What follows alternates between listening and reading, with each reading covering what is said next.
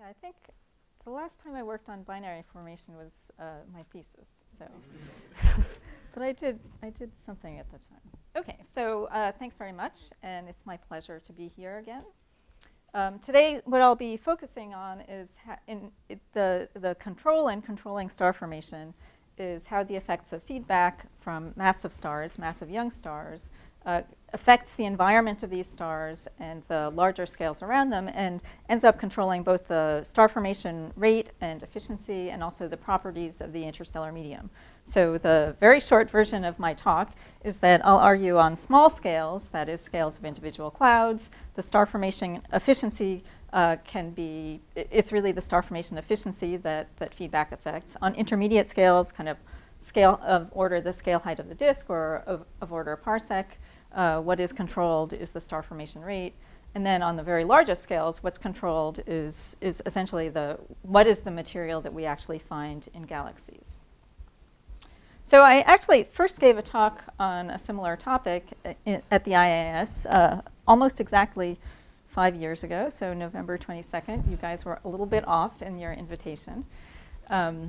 So I guess, or the person who was talking that day, let's see, 22nd. So I don't know who was talking that day, this schedule, who didn't cancel.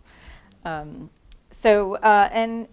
back then, what I was describing was a theory of star formation that is essentially controlling star formation rates. And what I focused on is the idea that there's an equilibrium star formation rate, and in this equilibrium, the star formation rate will adjust until you satisfy the requirements for equilibrium if you think about energy gains and losses and vertical equilibrium in the overall gravitational potential.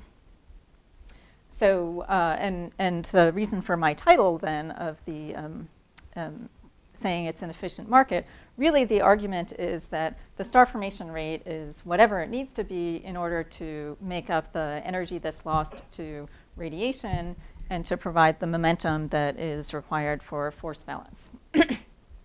So today I'll give something of a progress report on that work, which is actually much deeper in several respects. And the improvements on the numerical side are, I won't point at Chenggu in person with a laser pointer, but he's in back there. So really largely due to his efforts on really making these simulations much more physically realistic. And I'll show some of his beautiful MHD simulations that show a very realistic view of the three-phase star-forming interstellar medium. Munan Gong here, so there's Munan. Where's Munan? There's Munan. So Munan Gong has also been involved in this, particularly on the kind of more the observable end, that is looking at what the chemical nature of the cold part of the star-forming interstellar medium is, and looking at observables. And I'll show you a little bit of what she's doing to connect these large-scale models to observables in molecular tracers. So in addition to going deeper, doing more physics on the galactic scale, we've also been going broader, or at least up and down. And that is to smaller scales and larger scales. And so in particular, Aaron and Sudhir and Jiangyu have all been involved in understanding the star formation efficiency in individual clouds that are forming star clusters. So Sudhir, he actually got his PhD in August. Aaron just finished his postdoc here and moved on to California. And Jiangyu was a visiting graduate student for 2 months this fall. And finally, I'll talk at lunch about work that Alwyn has been doing with me. I think I saw Alwyn. There's Alwyn. I'll say a little bit at lunch about work he's been doing with me on winds from galaxies that are driven by cosmic rays. Okay, so before talking about what's going on physically, this is kind of the big picture of what we're after. That is, what is, after all, we see this history of star formation in the universe, but there's a lot of physics behind that. And if we want to hope to understand this history of star formation in the universe, we really have to understand that physics. So that is what is actually happening to the ISM on small scales. And even if you look at kind of the picture of individual galaxies, the population, not as a function of time, but just the instantaneous population that we still have right now, this is very biased. So we're not seeing the baryons in the universe as stars, and in particular, in galaxies, we're only seeing up to a third of the baryons as stars. So what people believe is that either the gas has been driven out or it never fell in. And the expectation, or the kind of belief, is that low mass, to the left of this peak, at low masses, star formation is responsible for, feedback from star formation is responsible for driving mass out of those halos so that you see a very small stellar complement. And then, whereas on the high end, the belief is that the feedback from AGN of some kind is sufficiently heating the halo that it may limit the accretion of gas. So that's the kind of belief. But to actually get at this and to really think that you're doing the physics, you have to actually do the small scales. And so this is just to show you, it's not just the cosmologists who are telling us that we have to have, winds. We actually see winds directly. So this is an example of a wind in a nearby galaxy that I'm sure everyone has seen this. This is seen in dust, and here's the galaxy, just the optical version, and the dust. So we know galactic winds are there, but the kind of recipes that people are using currently for feedback are really subgrid recipes that are not directly motivated by physics, and you can get very different answers depending on what you put in. So it's important to actually do the small scales self-consistently before you say that you have a recipe that you can explain the large scales. So in star formation regulation, there's a range of scales, and as I said, the infall and winds can ultimately determine the content of a galaxy. So that's kind of global regulation of star formation. So, but what I'm really interested in for the purposes today are the local regulation. That is, how is star formation regulated on small scales by direct physics, that solutions of the MHD equations, and of course the local feeds back on the global. Okay, so why feedback, and what do we mean by feedback? Well, the reason we need to have feedback is that if there were no feedback, the diffuse ISM, that is the atomic medium or the molecular medium that makes up most of the mass in galaxies, it would, depending on whether it's cold or warm, the turbulence would dissipate in basically a crossing time. The gas would cool in 1 million years or less, depending on what phase it is, and all the mass would end up collapsing into dense clouds. So then what would happen to these clouds? Well, if you took these individual clouds, within them you now have an even shorter dynamical time, and if there were no feedback, they'd just all collapse and end up in stars or black holes. So we know that doesn't happen, and it's quite evident, almost all of the beautiful images that you see from, in publications, in kind of public outreach kind of publications are of star formation or its effects in one way or another, because those are the prettiest things you can look at. So, so they're pretty, but they also have a lot of physics in them.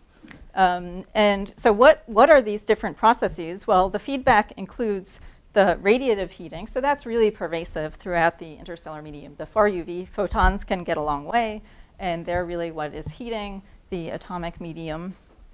The H2 regions, of course, form around in the immediate environment of massive and luminous stars where the ionizing radiation can reach. So that's quite important for the environments, the clouds that those massive clusters are born in. Then radiation pressure can be important, particularly for the more luminous and clouds, clusters that are in higher surface density clouds. And finally, supernovae are, in fact, the most important overall form of feedback. So the basic concept of self-regulation is pretty straightforward. The idea is that if you have some gaseous system, and if you allow some piece of this gas to collapse and make new stars, some of those stars will be high-mass stars. They return their energy to the environment, and you can prevent collapse of the whole system. So I'll start by discussing what the effects, in particular, of radiation feedback from star clusters is on the parent molecular cloud, so because we see this radiation directly. And so, here's the prototypical massive cloud that's forming massive stars. This is the nearest region of massive star formation in Orion. Here's the cloud. Here's what you see if it's wintertime, so you can go out and look at Orion. Here's where the molecular gas actually is. So that's a CO map. Okay, so if you look close up on the Orion nebula cluster, that's what it looks like. But the total mass in stars in Orion, the total star formation efficiency, is only about 1%. And if you look at other molecular clouds and their stellar populations in the galaxy, so this is actually star formation rate, so multiplied by, I think that they used a timescale of about 5 million years. So just multiply by 5 to get the star formation efficiency. And you can see that the efficiencies are of order 1%, maybe up to 10% of the star formation efficiency observed in molecular clouds. Now, one thing to take this with a grain of salt, because how do you define star formation efficiency? If you're looking after the cluster is formed, then it's already started to disperse the cloud. If you're looking early on, then you may have. It depends on the time scale that you're looking. So this question is you will be biased towards a high star formation efficiency or a low star formation efficiency, depending on where you point. Whether you're pointing to a peak of molecular gas or a peak of stars, or the largest radius you include. So this is not a simple question to actually define star formation efficiencies. But basically, the evidence is that they are not more than about 10%. Okay, so one thing that you can, the most obvious thing that you would look at is, what does ionizing radiation do? And this is from some work by Dale and collaborators. So they looked at, this is with an SPH code, so they just put photons into the medium, and that can produce some photoevaporation. But in addition to that, the ionized gas has high pressure, and that can push some gas away. So what they found, though, is that the fraction of mass that is unbound is always pretty small. This is after 3 million years. So the unbound fraction is always pretty small, and it's really only significant when the escape speed is quite low. So this is kind of saying that the very little gas would actually become unbound, at least within 3 million years. Okay, so this is kind of a nominal perspective, which is that a high mass cloud, which has a high escape speed, would basically not lose very much gas at all. So one thing that we looked at is to ask, well, look further and kind of explore the parameter space and ask, if you have a spherical cloud and the star formation efficiency is limited just by saying, you make a certain mass in stars, that can create a certain amount of ionized gas in this spherical system. If you take the pressure of that ionized gas plus the corresponding radiation pressure, at what efficiency would you disperse the rest of the cloud? So it's basically kind of a force balance problem. And so what's shown here, this is saying if you destroy the cloud when the shell expansion speed is equal to the escape speed, that would say that for typical cloud surface densities of about 100 solar masses per square parsec, you would have between 1 and 10% efficiency.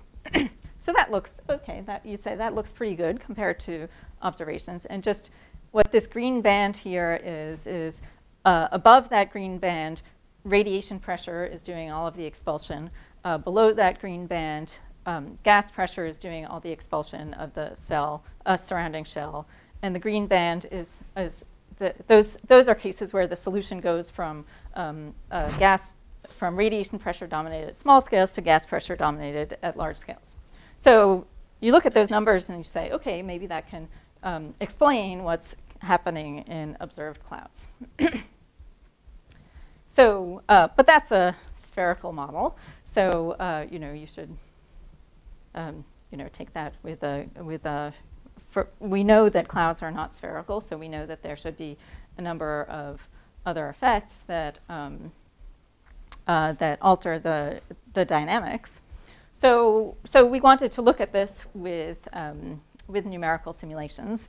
So if you're thinking about what does the non-ionizing radiation do, every photon has some momentum, which is just the energy divided by the speed of light. Therefore, the maximum force that you can get if you absorb all of that radiation is L over C.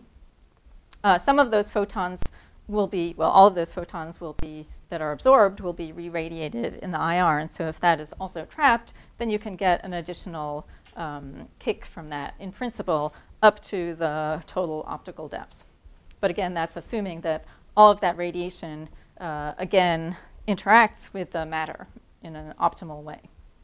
So we've looked at this using radiation hydrodynamic simulations, and the simulations have models of turbulent clouds, and wherever collapse occurs, we replace the collapsed gas or collapsing gas with star particles, and we do the simplest possible thing of assigning them a luminosity which just fully samples from the IMF.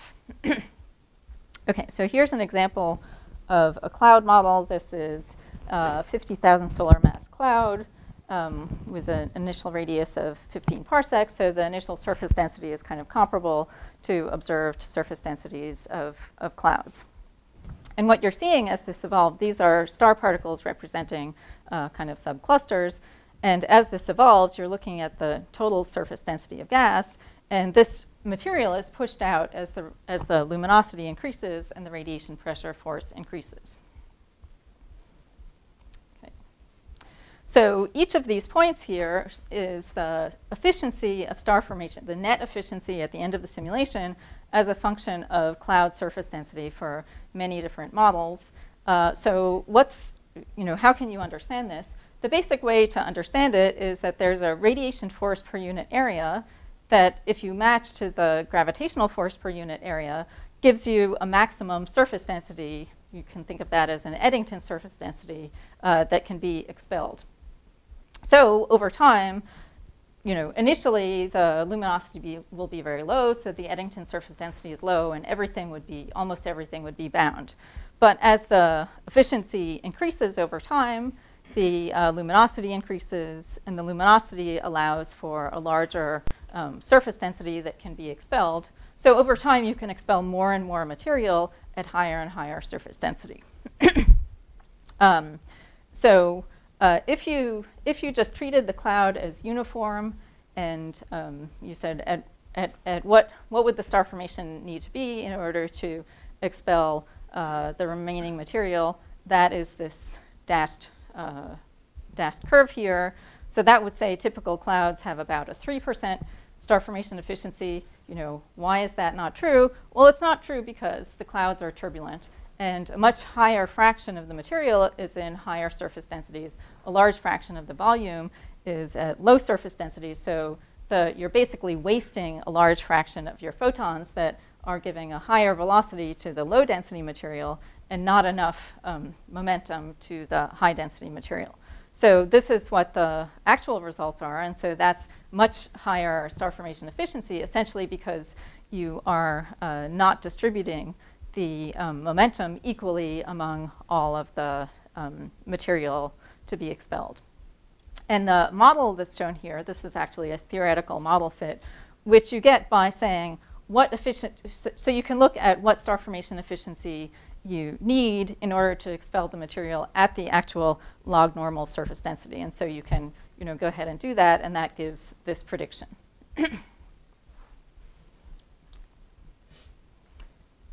Okay, so this is just another view of the same cloud. But the bottom line is that the star formation efficiency in this case ends up being much higher than observations. so more recently, we've been adding to the non-ionizing radiation, which there are these effects from turbulence, so it ends up giving you a higher star formation efficiency than you might expect. But another thing that was missing there was the effects of ionizing radiation. So we've now included that, and this is work that Jang-Gyu Kim has been doing, who just went back last week. So this is a cloud now that has both ionizing and non-ionizing radiation. What's shown on the right here is the emission measure as this cloud evolves, and on the left this is just the total surface density and the locations of the star cluster particles. Are there supernovae during this? No, so these are without supernovae, so that would be the next thing to include. And so this shows some results from his simulation. So this is looking at either one or the other. So blue is including only radiation pressure. Red is including only ionizing photons. And so this shows the final star formation efficiency. And you'll notice that for each cloud model, they're actually the effects of radiation pressure and the ionized gas or ionization are actually not different. They're not too different. The ionizing radiation is actually more important in all cases, but it's not too dissimilar. And this does give lower star formation efficiencies than in the case of radiation pressure. So this gives of order 10% in kind of typical observable system. So that would give, in some sense, this could explain the upper limit on the observed efficiencies. And what's shown here is just to illustrate that most of the mass is actually lost in essentially direct photoevaporation. The gas pressure, the dynamical effects are actually less important than the direct photoevaporation. And the photoevaporation is mainly from the low density medium. So in this direction, in fact, the turbulence kind of helps you because it creates much more low density gas than you would otherwise have, which is easier to photoevaporate.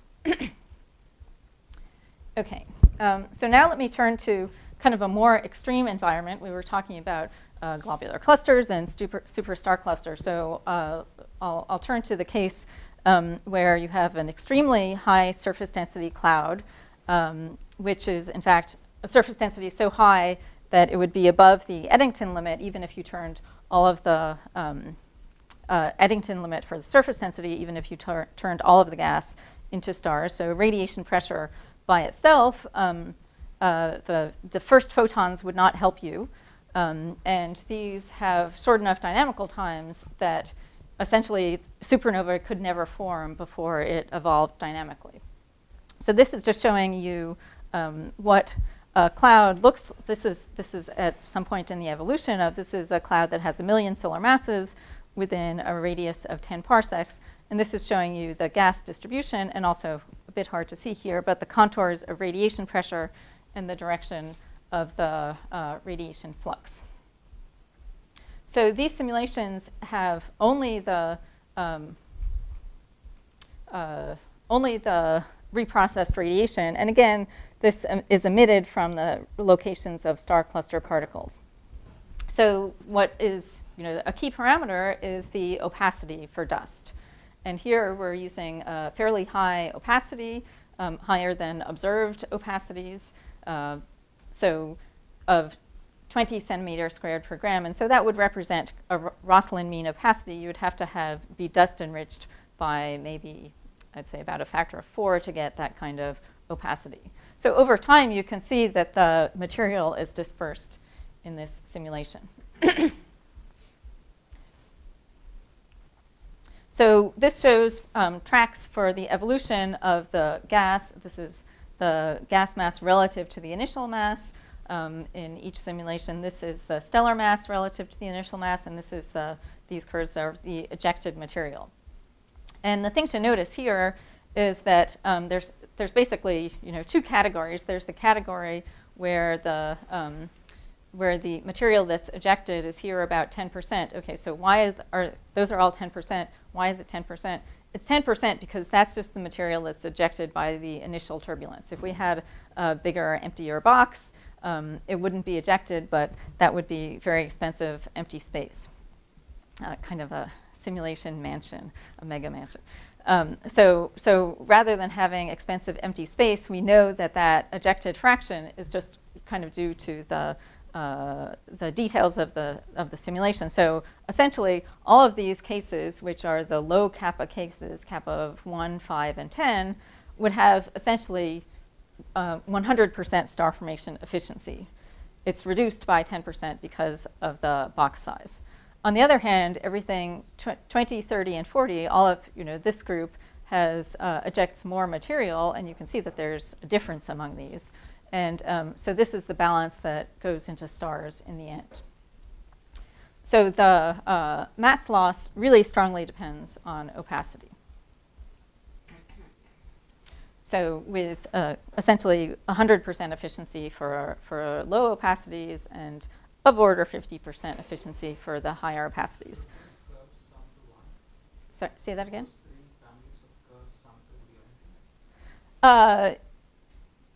Yes.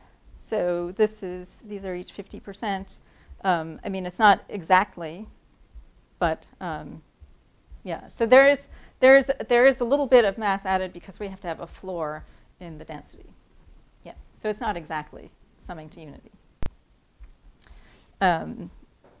Okay, so you can actually understand for the infrared case what the essentially the Eddington calculation quite simply. So suppose you look at a spherical shell at some distance from a radiation source. In fact, it doesn't need to be spherical. You could just look at some little piece of it. The optical depth in that shell is just the opacity times the surface density. Then there's gravity, which is pointing inward. So the total, that's the total gravitational force inward, the radiation force outward, which is just luminosity over c times the optical depth. And you can take their ratio, and that's the Eddington ratio. And that Eddington ratio just depends on this psi, which is the ratio of luminosity to mass, on the opacity, and on C and G. Differential galactic rotation have an effect? Not on this scale. So these are only kind of parsec scale. Yeah, so or a few tens of parsec, up to of order 10 parsec. So the differential rotation, I think, tidal effects are not important on this scale. So this Eddington ratio just depends on kappa, and the low kappa cases are subcritical. The high kappa cases are supercritical. So you can understand the effects in the simulation just based on what that opacity is. That is, these are the sub-Eddington cases, which have high star forming efficiency. Those are the super-Eddington cases. And that's the Eddington ratio. And this is, so, but the thing to take away is that to actually be super-Eddington with respect to the infrared, you actually have to have quite high opacity, and that means you would have to be dust enriched. So that's hard to do, and so that means that if you have and I guess I didn't. So right, I didn't say specifically what the timescale was, but that cloud has basically completes its evolution in less than 4 million years. So so there would have been no supernovae by the time the evolution finished. So, sorry? Not significantly shorter than 4 million years. So I think that this can kind of explain the high observed star formation efficiencies that are seen in kind of these clouds that host superstar clusters. So here's an example from a Nature letter I think this was last year. This very massive cloud in this dwarf galaxy, which has a quite high star formation efficiency. So the star formation efficiency is about 60%. So I think that even if it had somewhat enriched dust abundance and metallicity, you could still explain this high star formation efficiency in this kind of isolated very extreme cloud, very high surface density, very isolated kind of system. But this kind of star formation efficiency is much higher than we observe in kind of more typical Milky Way clouds.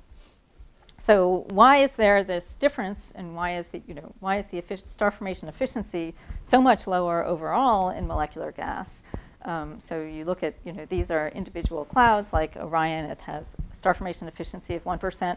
Well, I think, a big part of the answer is these clouds are, in this rest of this mess. So they're participants in the overall interstellar medium. So let me move up in scale now and talk about the large scales, the large-scale gas and the large-scale star formation, where we now have, for several years, we've had surveys so that we can actually say something on a local scale of several hundred parsecs up to a kiloparsec or so about what the local star formation, how the local star formation depends on the local properties rather than just a global average which mixes everything up. So here, this is actually a slide I showed last time, and I think this is useful because it does show you that the star formation rate has this kind of behavior. People talk about the so-called Kennicutt-Schmidt relation. It's actually more subtle when you look at resolved galaxies. So in particular, there's kind of a linear relation in this intermediate regime. Then it's steeper when you get to high surface densities. And you see, in particular, a lot of scatter if you look at star formation rate as a function just of gas surface density at the low end. So what this, you could say, oh, there's a lot of scatter, or you could say, oh, there's another parameter that I have not put in my plot. And I would say that the other parameter is important. And one of the other parameters was identified really about this time, which is the stellar surface density. So the stellar surface density, as you go to higher stellar surface density, the star formation rate per unit gas mass is increasing. So higher surface density, and there's many more recent observations that really show the same thing, that at high stellar, where the stellar surface density is high, the star formation rate is also high. This was, in some sense, anticipated by Blitz and Roslovsky, who showed that the ratio of H2 to H1 increases with the pressure, the expected pressure in the gas, which is proportional to the square root of the stellar volume density. And so, if you increase the H2 content and then you make stars out of that, that would lead to this kind of star formation rate versus increase in gas pressure effect. So why does star formation increase with this hydrostatic pressure? Basically because I would argue that it's from feedback. That is, what's increasing with the star formation rate is the reaction. You're getting more thermal and more turbulent and more magnetic pressure. And it's that pressure which ends up having to, you regulate star formation by saying when has that pressure met the needs of balancing the gravity. So if you apply this self-regulation concept on large scales, what you need to know is you need to know how much energy and how much momentum do you put in per unit mass of stars, because that's what you have to kind of, that's the bookkeeping you have to do in order to determine what you would need to maintain the equilibrium.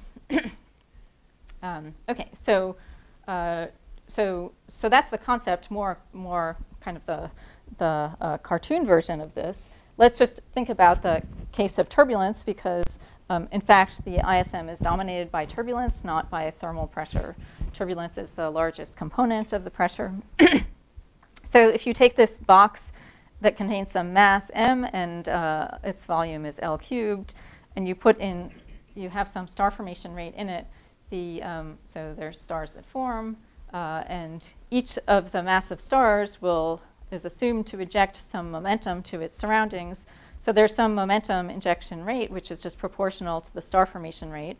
And that m star there is the total mass in stars formed per massive star or per unit momentum.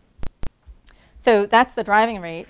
Then since turbulence dissipates in a crossing time, you can say that would be the dissipation rate.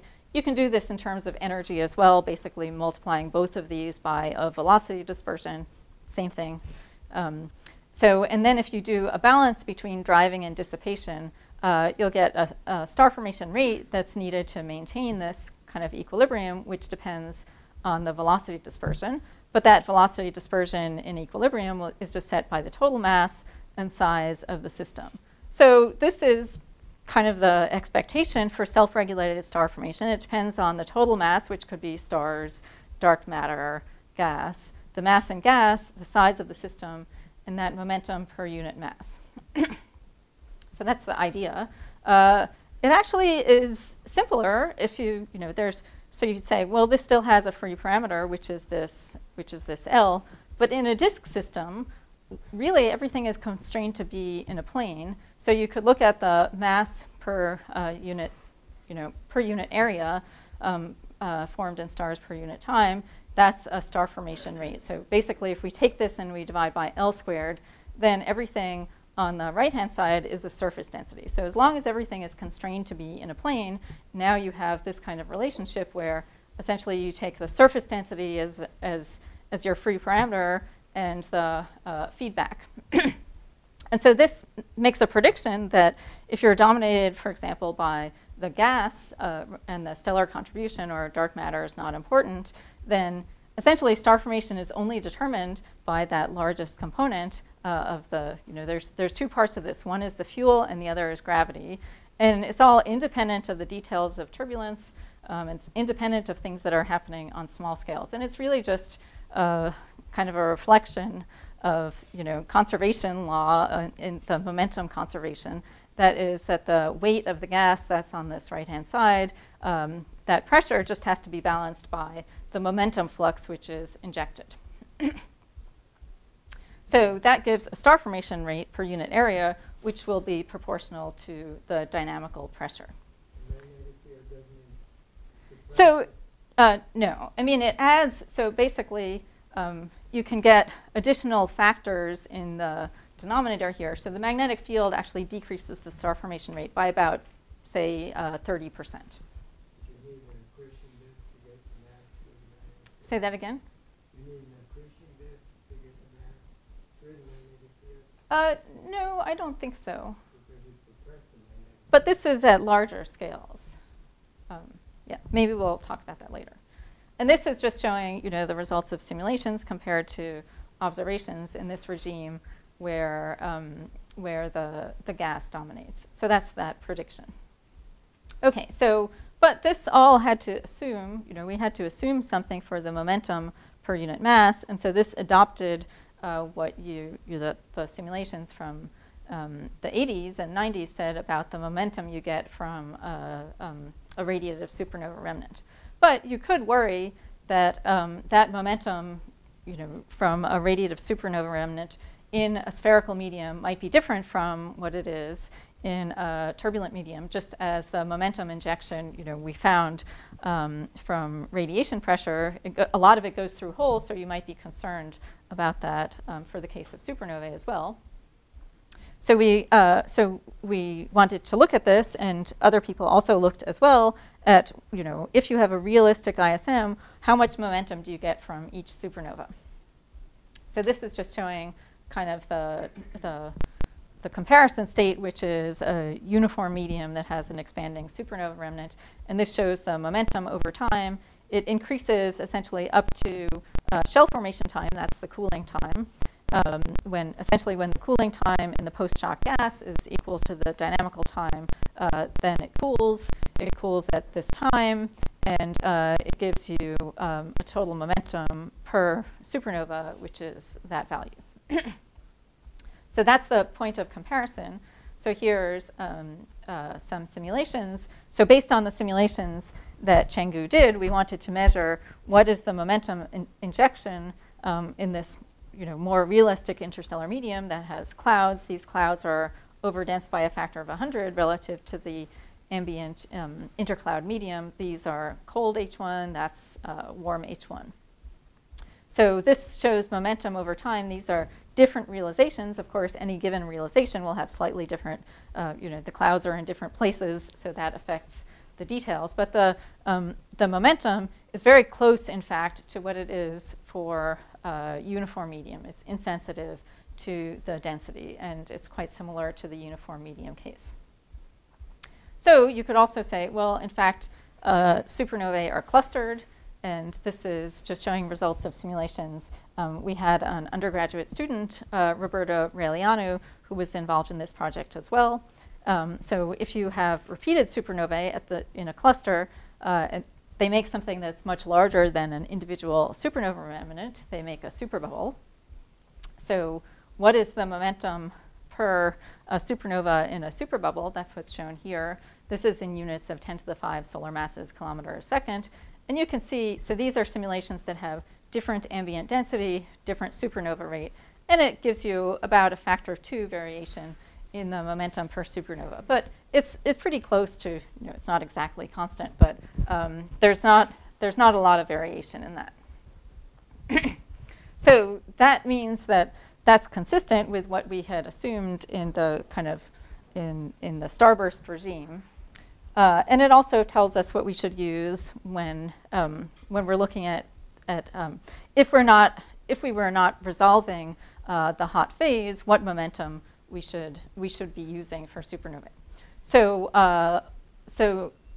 one of the things that we've done is not just the starburst regime, but also the large-scale region and large-scale disks, where there's supernova feedback of the kind I just showed, but in addition, there's radiative heating. That is, the far UV goes out and it heats the material, and that sets the thermal pressure. And most recently, Chenggu and I have been developing, Chenggu mainly, I should say, a much more complicated model, which actually follows things in greater detail. In particular, we include sync particles, so we have the exact delay time of supernovae. The energy is injected at an earlier stage, so that creates a hot interstellar medium. This also makes the simulations much more expensive because the highest velocity is 1,000 kilometers a second instead of 100 kilometers a second. And we also include a very tall box so that we can actually quantitatively assess wind driving. And finally, so this might seem uninteresting, the numerical convergence, yawn, but actually this is telling you, in a galaxy formation cosmological simulation, can you actually hope to resolve any of this? And I would say that I think it would be very difficult, at least with current simulations.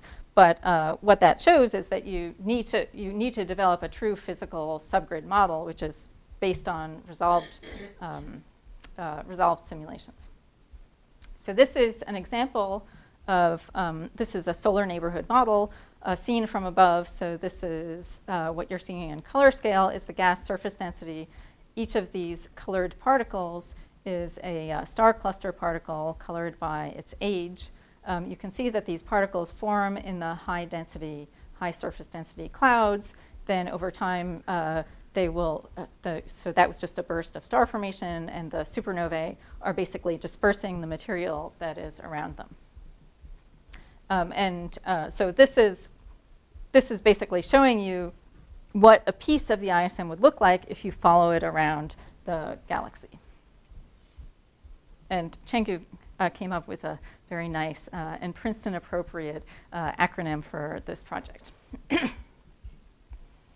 Okay, so a sideways view of the same thing is here. So this is kind of, what does the interstellar medium look like around us? It basically, we would say it looks like this. So this is density, that's temperature, that's pressure. This is the vertical velocity upward on this side, downward on this side. And this is the magnetic field, magnetic pressure. So you can see that there are low density regions which correspond to high temperature. Those are basically superbubbles or hot bubbles. This is a slice through the midplane. You can see the hot volume time averaged is of order half of the volume of the ISM. And this hot gas can escape and as a wind. There's some cooler material up here at 2 kiloparsecs, but it falls down because it doesn't have a velocity that's high enough to escape. Okay, so so if you want to think about self-regulation where you have both thermal and turbulent pressure, as I described before, you expect that the turbulent pressure to be proportional to the star formation rate per unit area. This is, depends on the momentum per unit mass. Similarly, from a balance of heating and cooling, the thermal pressure should be proportional to the star formation rate. You can also add to this turbulent and mean magnetic pressure, which would have a similar form to each of these. So here I just wrote down the thermal and turbulent. The magnetic is kind of comparable to a little bit higher than the thermal. So oops, that's too bad. But you can't get rid of the magnetic field like you can get rid of turbulence. Turbulence is a dissipation. Yeah, you can. The magnetic field, it's if turbulence goes away, you lose the turbulent part of the magnetic field, and the mean field. Back to the beginning. The mean field, we don't need to go back to the very beginning. The mean field can be just lost through buoyancy. Through buoyancy. Okay.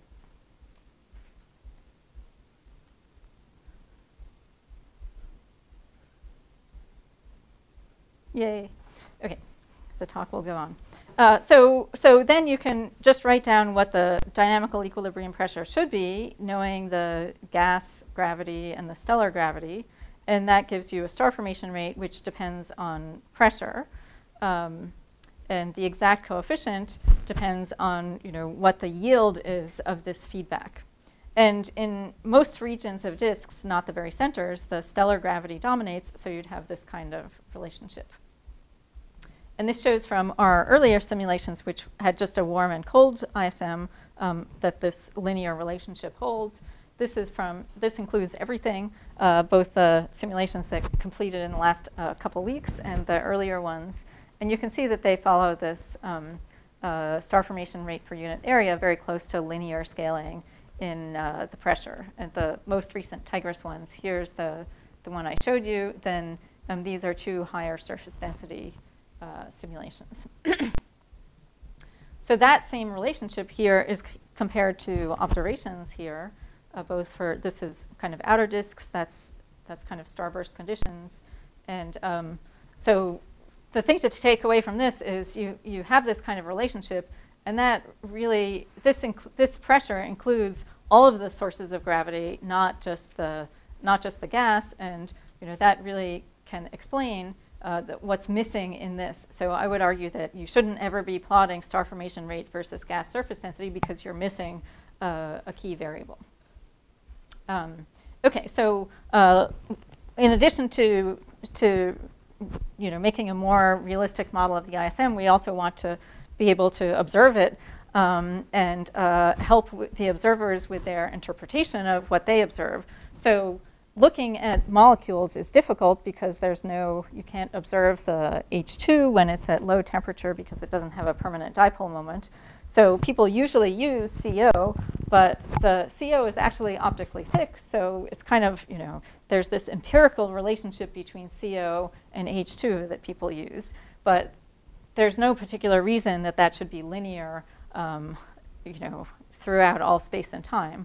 So this is showing from some of these simulations what the H2 is from using a direct chemical model and also doing the radiative transfer. That's the H2, and then this is the CO emission.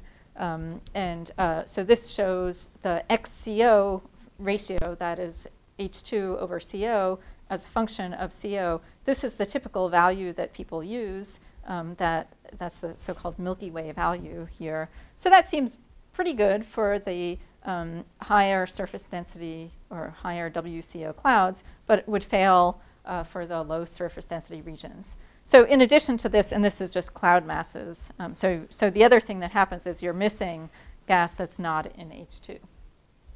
What atomic species do you track in this? So this is actually post-processing, but the goal is actually to do time-dependent CO, so time-dependent chemistry. So then the key species to track, I guess Munon has maybe 20 species. Yeah, so 20 species in the network. But the key species to track are the ones that actually are responsible for cooling from the point of view of the cooling. So that's C+ is the most important.